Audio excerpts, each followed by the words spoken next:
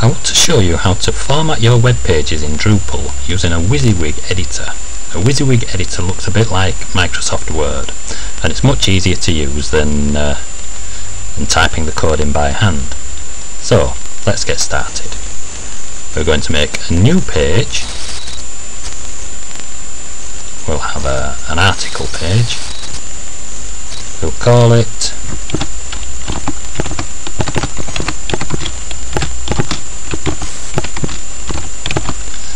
Formatting my web page. Right, first of all we want to change this text format to full HTML. Now we want to paste in some text. I've written this in a word processor.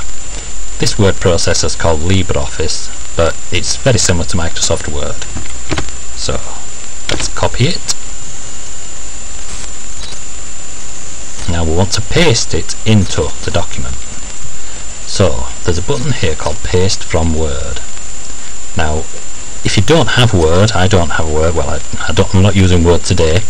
This is a free product I'm using, and it works with this. So if you've got any other word processor that's not Microsoft Word, it's worth trying to see if it'll work. I think it probably will. Click Paste from Word button, simply paste the text in, click OK, and it's been pasted into our page. Now, so you can see better what we're doing, I'm going to click this button here, which maximises the screen, and it makes it so that you can see more easily what I'm doing. I've got a limited, because it's YouTube, I've got a small screen to work with. So what we're going to do first, this is a headline, so I'm going to make this into a headline. Before we start, I'll just show you what we're going to get when we've finished. There'll be a headline. That's actually your page title. You'll have a headline here. We're going to have a link that links to another part of this page. So when you click the link, the page scrolls down to the bottom. Click it, go back to the top. So when I click that, we actually went to here. It's all on the same page. This is a standard paragraph of text. We don't need to change that. We're going to change this. We're going to make a number. Works in just the same way. This is a block quote, and it just adds a nice little touch to your web page. This is a horizontal rule, bold text, italic text, underlined text, font, different colour font, different colour background for the font. This is an indented paragraph. This is a central line paragraph, and that's a smiley face. There's a link to Google, and this is subscript and superscript text. So let's go back and we'll start to add some of this formatting. First of all, the headline. Now you can choose from 6 different types of headlines. You're only supposed to use one heading 1 on a page. You've got heading 1, 2, 3, 4. There's nothing to stop you having more than one heading 1, but it's just considered to be bad practice. So only have heading 1 on the title of your page up here at the top, and Drupal puts that in as heading 1. So if we stick to heading 2 and heading 3, we're okay. Right, now this text links to another part of the page. So we'll go to where we want to link it to.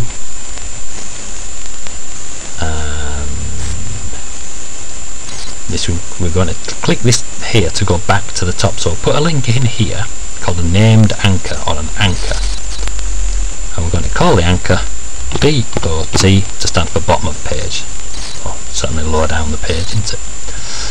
Right, so here we're going to put another one of these pardon me one of these named anchors, and we'll have this one as top. So now we've got an anchor at the top and an anchor near the bottom. So this text, we're going to link this text to the bottom of the page. So now we've got the anchor in the page, we can link to it, and that anchor, it's not a URL. Link type is not a URL. it's a link to anchor in the text, and it is at the bottom. Right, we'll put the link back to the top with the other one, this one. This text links back to the link you clicked further up the page, so when we click this, the page will scroll back to here. And we do that with another one of these anchors.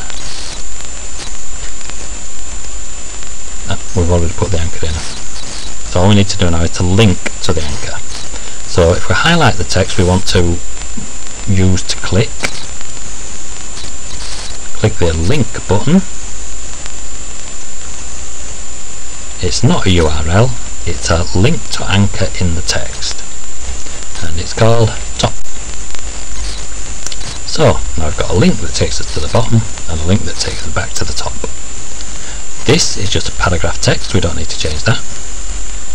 This is the list, the bulleted list. I'm going to use a numbered list, but if the next button, bulleted list, click that one and you'll have bulleted lists. Today I'm going to use a numbered list. Now this is the block quote. Now a block quote, you won't be able to see it on this page, but you will be able to see it when we view it in a web browser. A block quote is this button here, block quotes, two little quote marks, block quote, and it just adds a nice little bit of styling to your page. I'll show you that later on, but it does add a nice little extra bit. We're going to put a horizontal rule here, just to break the page in half. Insert horizontal line. There we go, made a line. Right, this is important text, so I made it bold. Click the bold button, got bold text. Now this one is italic. This text is not so quite important, so I made it italic. Just click the italic button. Now, I also want to underline one word. However, I realise this will confuse my readers. They will think it's a link, but it's not. Right, so we're going to underline that word, even though my readers will think it's a link. So that's underlined. Right. I know I'll highlight an important word using colour. Problem solved. You can change the colour of the font. So, this two buttons here, text colour, background colour. We're going to make the text colour red. Red text colour. We're going to make the background colour of this word yellow. So we've got an underlined word, a red word, and a word that's got a background. Right. I want to indent this paragraph of text to make it stand out. So all we have to do to indent the paragraph is click the indent button, increase indent. We can do it more than once if we want to, make it indent more further. Right, now this one, we're going to centre align this paragraph. Centre align, and there we go. Right, now what I'm going to show you is a button that shows you where the blocks of code are inside your page that you're making. Now, you probably won't need to use this, but it's useful if you're a designer or whatever. It shows you where the different blocks are in your web page. And the only reason I'm showing you it is because you might click that button one day and think, oh no, what have I done there? So that one just shows you the blocks, or how your page is laid out. These are all the bits of computer code that lay your page out. It's telling you that that's a headline 2, these are paragraphs. So let's see where we get to now. Right. Subscript and superscript. If you use a word processor, you've probably heard of the words subscript and superscript. They just move the one word in the sentence below the rest. So we'll click it and you'll see what I mean. So subscript will move it below. Right. Where's my button gone? There we go. subscript. This, if you watch, it's moved it below, moved it down below the line, and we can move it above the line with superscript. So you can move it below with subscript, above with superscript, and then the word sticks up or sticks down. Now we're going to add a link to Google. All we need is this link button.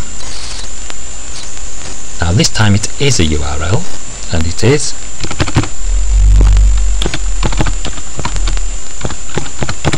google.com. If we wanted to, we can change the target.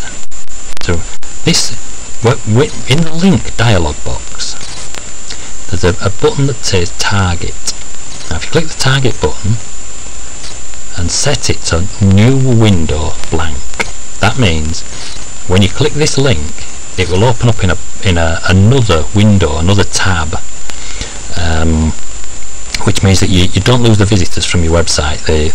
Your website will still be open in their browser, but when they click this, another window or another tab will open, so that they don't get lost. Right, now I'm just going to show you the character map. And the character map, certain characters on a web page are special characters. They're used in programming languages. This character is used in PHP a lot. It's called a variable. The angle brackets, if we can find one, not sure where the angle brackets, there we go. These angle brackets are used in HTML. They're used in a lot of programming languages. This exclamation mark is used commonly in programming languages, but a lot of these characters, they're used in the programming language that makes the web page work. So some old computers don't know how to use them on the web page, and they just output computer code instead. Or you might want to use this copyright sign, or these little sort of highlights. But it's good to know the character map is there if you want to use it. See this one, the AND sign actually produces that AND AMP semicolon. That's the computer code that makes it work, and sometimes that will show up on your web page. So it's good to know where the character map is in case you have problems, but generally speaking you don't need to use it. Now that's just about that. So what we need to do now is save the page, have a quick look, make sure it looks okay, which it does. We'll now try clicking links. This should take us further down the same page, and this one should take us up to the top. So this is a paragraph, bulleted list, block quote, that's just a nice little indented block quote, horizontal rule, bold text, underlined text, red font, yellow background, indented paragraph, centre-lined paragraph, and that's about that. Oh, and a link to it now. If I click this, it won't take us to Google because I'm not online. I'm not on the internet at the moment. If we were, it would take us to Google. And that's that, as far as I can see. Well, thanks for watching. I hope you like Drupal. It's a really good content management system, and it's well worth spending a little bit of time learning how to use it. So, thanks for watching. Hope you pop back soon. Bye.